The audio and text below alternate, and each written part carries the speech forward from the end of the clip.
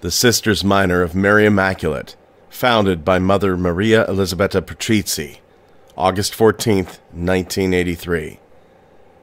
There have been allegations of abuse within the convent walls.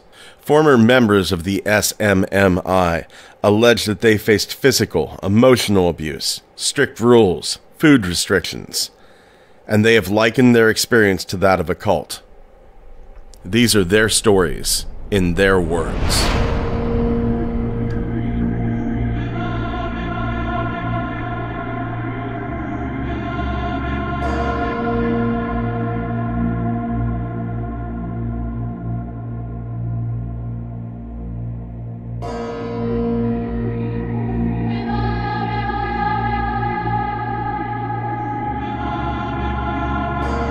Hello and welcome to this week's episode of the Cult of SMMI. I am your host, Scott Mort. This week, we conclude our conversation with Mike Kovacs, detailing the efforts that he has gone through in dealing with the SMMI. Now, as always, the views and experiences expressed by our podcast guests are their own and do not necessarily reflect the opinions of the host or the podcast network. While we strive to provide a platform for diverse perspectives and engaging conversations, it is important to note that the experiences shared by our guests cannot be independently verified. Listeners should exercise critical thinking and consider these stories as personal anecdotes rather than established facts. There is no way to definitively refute or verify the claims made by our guests. The host and the podcast network are not responsible for any statements made by the guest during the course of the show. Listeners are encouraged to form their own judgments and seek additional information if desired. And without further ado, Mike.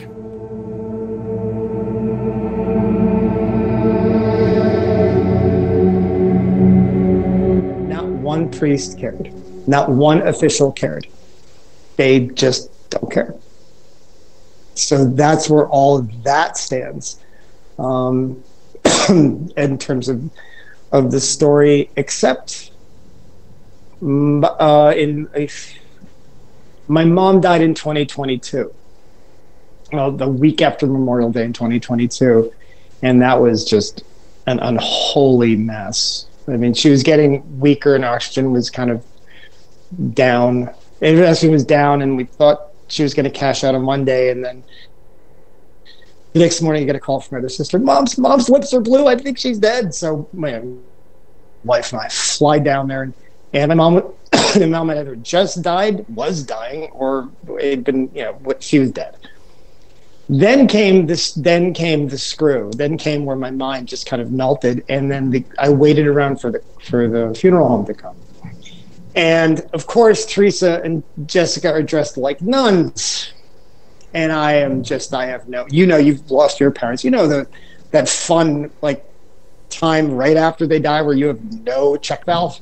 None. You have no patience, and you will curse out the Pope and King, and you don't care. I will say this, as somebody who's been there, not only do you not have any check valve, you start looking for people to blow up on. And one arrived right in my lap. Yeah. Because that's what happened. So again, she's dressed like a nun. And so the funeral home people were very nice, and I had to watch all this, and they were like, so they said, well, what order are you with? And I was like, she's not a nun. I screamed, she's not a nun. She is not. And they're looking at me like, who the hell is this guy? And it was the same thing as always.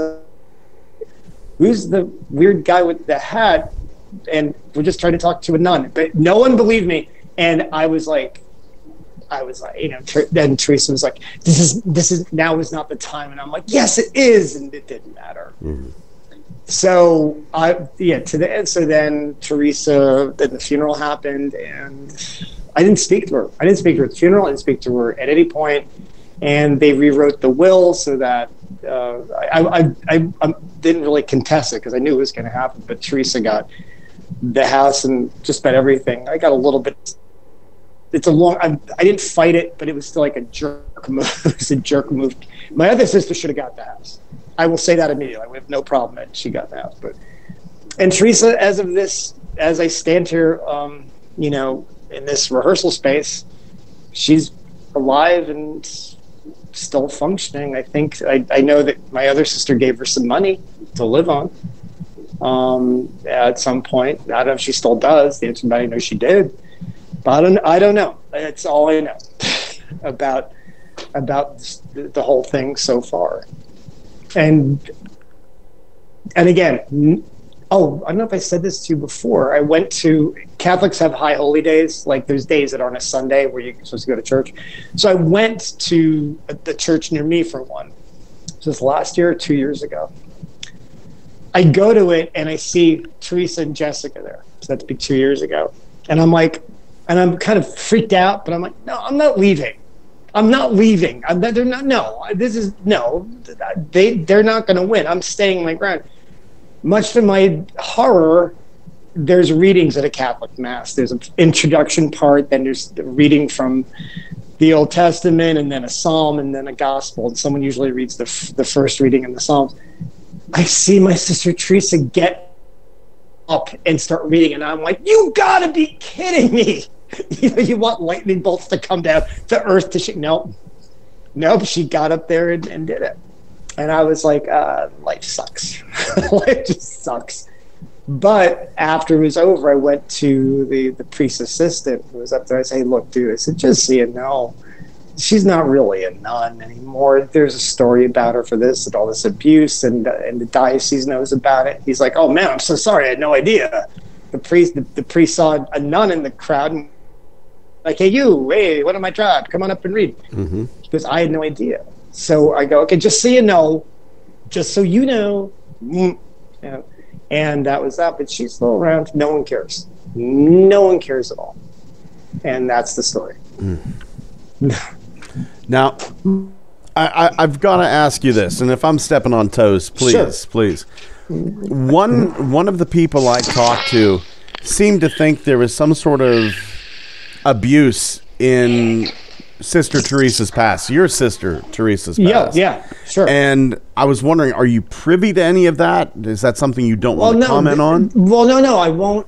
I'll be honest with you. Here's the thing: I'm 10 years younger than her, right? So but when she was a kid, like by the time I was 4, she was already in high school. So So if something happened in that window where I wasn't around her, I don't know. I have to honestly say, I don't know. That being said, and when I got older, I went, something's wrong. You know what I mean? I just pieced it together as her being weird, but then as time went on, I went, something must have gone down. Something must have happened. I don't know what. I don't know. I can't ask. All my aunts and uncles are dead. One of my aunts is still alive, but you kind of approach that gently. But no one, I don't know who would know. That's the other thing, is maybe my other sister would know.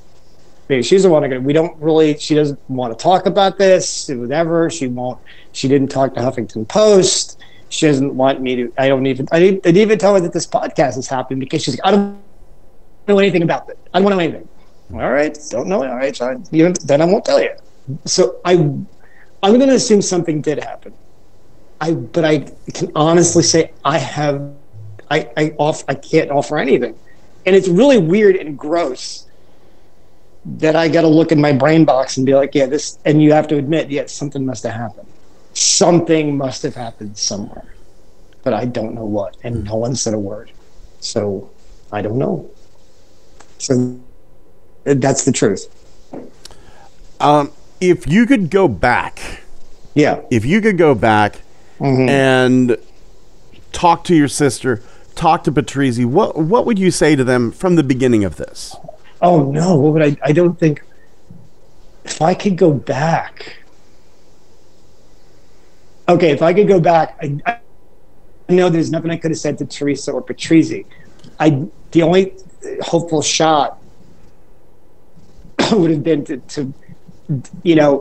put everything I have had on the line to tell my parents that because I think the sister was kind of locked into the cult by the time she joined. Like her brain, it was like there was a photo of her at my parents' house when she took her first vows, and I passed by it like 100,000 times, but then a couple of years ago or whatever, I looked at it again and I went, oh my God in heaven. My sister, who is normally always a little, she was never super skinny, let's put it that. She was never rail thin, right? I remember seeing the photo and I went, oh my God, she looks like a broom.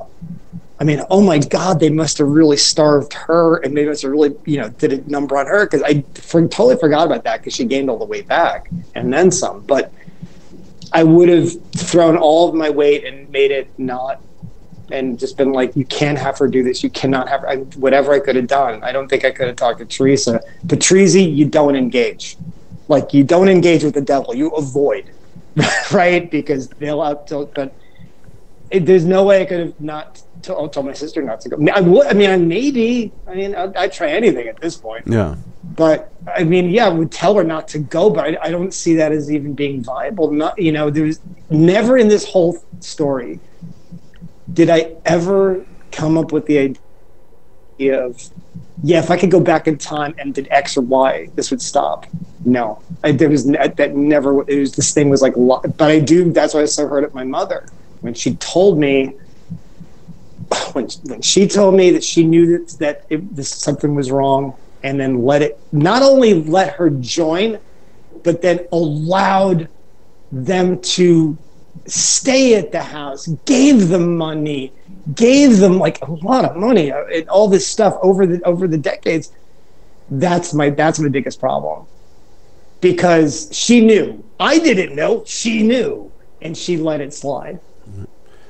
You know what I mean? She could have said, look, you want to become a nun, that's fine, but not this one. Do you know what I mean? Like, right. That's not a problem. Like, I've heard bad things about this. Nope, didn't do it. And now we all have to pay the price. What advice would you have given yourself? What would I have given myself? Easy. That's easy. But like, you don't think you will, but I promise you're going to survive this. It will. That would be, now I could go back and look at myself or hand it me a note going, you will survive. Just don't give up. I promise. That would be it, because all this time I didn't know. And you don't think you can survive your mother hating your guts and not wanting to talk to you, and your church going against you, and people not believe. You don't think you can survive, but you do.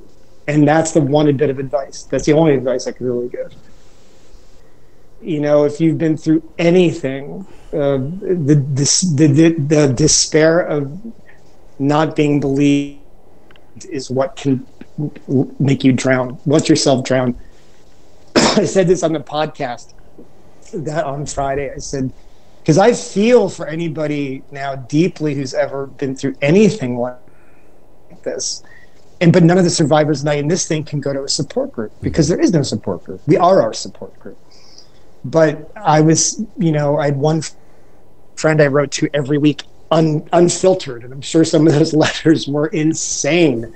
In fact, I will guarantee some were insane, but I was able to write unfiltered what was going on. And a lot of people left because of that, because I was in this, when I was in the middle of all this before the letter and before meeting survivors and no one believing me, that was probably the worst point in my life, because there was no hope, and I always felt alone. But I'm a letter writer. That's what I did. So I was going through this insanity, and I was writing stuff to some dear friends, and a bunch of people just dropped me, never wrote me again, never talked to me again, nothing again. They're like, you're too much. You're that hurt like so bad.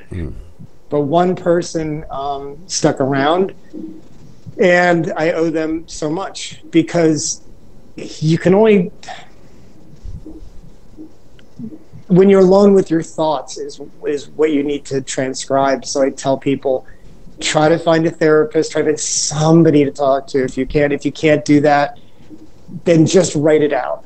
Type it out. Go, just get Word. just get Google Docs, just start typing, get it, transcribe your emotions, get it out of your system, and it will help you get to through the night into the next morning. So that is my hope, my prayer is that anybody who hears this who's going through something bad, know you can get through it. Even if your family is against you, even if the world doesn't believe you, if you are centered with the truth, you will make it, and it will be a glorious resurrection. But you got to go through the hell first. But it's not hopeless. That's my fervent prayer thoughts for anybody and everybody out there. You can probably throw this into something before. That's a good closer. But I meant to say something earlier. I've listened to the podcasts. I've noticed that I've even had a hard time sort of following what some of the women were saying. The idea with the order, and it's set again, this is set up like any other normal order, any other normal thing. And it's basically because this organization is a hierarchy, just like anything else, from 7-Eleven all the way to the Vatican. There's a hierarchy, there's a chain of command, there's the whole nine. So I was having a hard time following what some of these women were saying about like Mother General and Mother this and Mother that. And basically, I think I was hoping, maybe I'll type this out for you. You can read it, but I'll ask Georgiana. But basically, the SMMI was set up in a kind of a weird way because you had the woman who founded it, was Patricia, right? So she's the founder of it, but she really should not have been allowed to be totally in charge. She needed a second in command to really run it because she was the starter of it. So she had overview of it and was kind of but so there was like her, Mother General, and then every convent had someone in charge. Okay. And then, I forgot what the name was. So if you go from low to high, it's like your plebe, your grunts, your regular nuns. And then you had someone who was in charge of them. That's probably Mother Superior. That was that one. Then Mother General was above Mother Superior, who was in charge of a group of them, maybe in a country or county or something like that. And then there was the people in Rome who were in charge of the larger groups and so on. So those are the names. And because I was like, I'm not following this. Hold on, let me go Google this. So it was a little confusing because they were just using the terms they knew. I don't know if I just want, anything else. Is there any? God bless you, Scott. Oh, God bless you, man. Well, you gave. Thank you, but you gave everybody a voice. I'm just a guy with a YouTube channel and a few people listening to it. Well, yeah, but and PR said no, right? I mean, people say no. Then PR still says no. I think I sent a pitch out recently. They still say no. But I'm saying, look, you and I are real close. We're like brothers. And on Friday, when I was on that YouTube channel getting interviewed, these two lovely women were like, "Oh my God, you were so brave. We're so proud of you that you stood up and did this." And I'm like, there was no option. Yeah. There's no plan B. There was never a moment where I went, well, I could just keep this. I could have no one say anything about this and have all the. No, there was never a B option, because if you know this truth, if you know something this bad happened and people need to be helped, forget it. It's like, you got to go do it. And it's much better to suffer, but stand for the truth and fight, than to try to construct something, a wall around you where you ignore it. But it's hammering at the walls every day. And so I was like, that was the thing. You're like me. It's like, nope, you got to go help out. That's it. Mm-hmm. Nope. I don't look at it as brave, and you don't look at it as a big deal you put us on. But, we helped each other. And that's the one thing, is the only way we get through this life is if we carry each other and let ourselves be carried when we need to. That's about it. That's all I got. All right. My brother, Mike, I love you.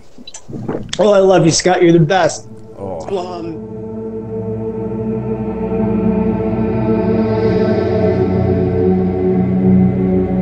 Thank you for joining us once again here on the Cult of SMMI. If you, a family member or a friend, have gone through any situation with the Sisters Minor of Mary Immaculate, be it positive, negative, or neutral, I would like to hear from you. email us at strangepathwaysmail@gmail.com. Thank you once again for joining us here again this week. Take care of yourselves and each other.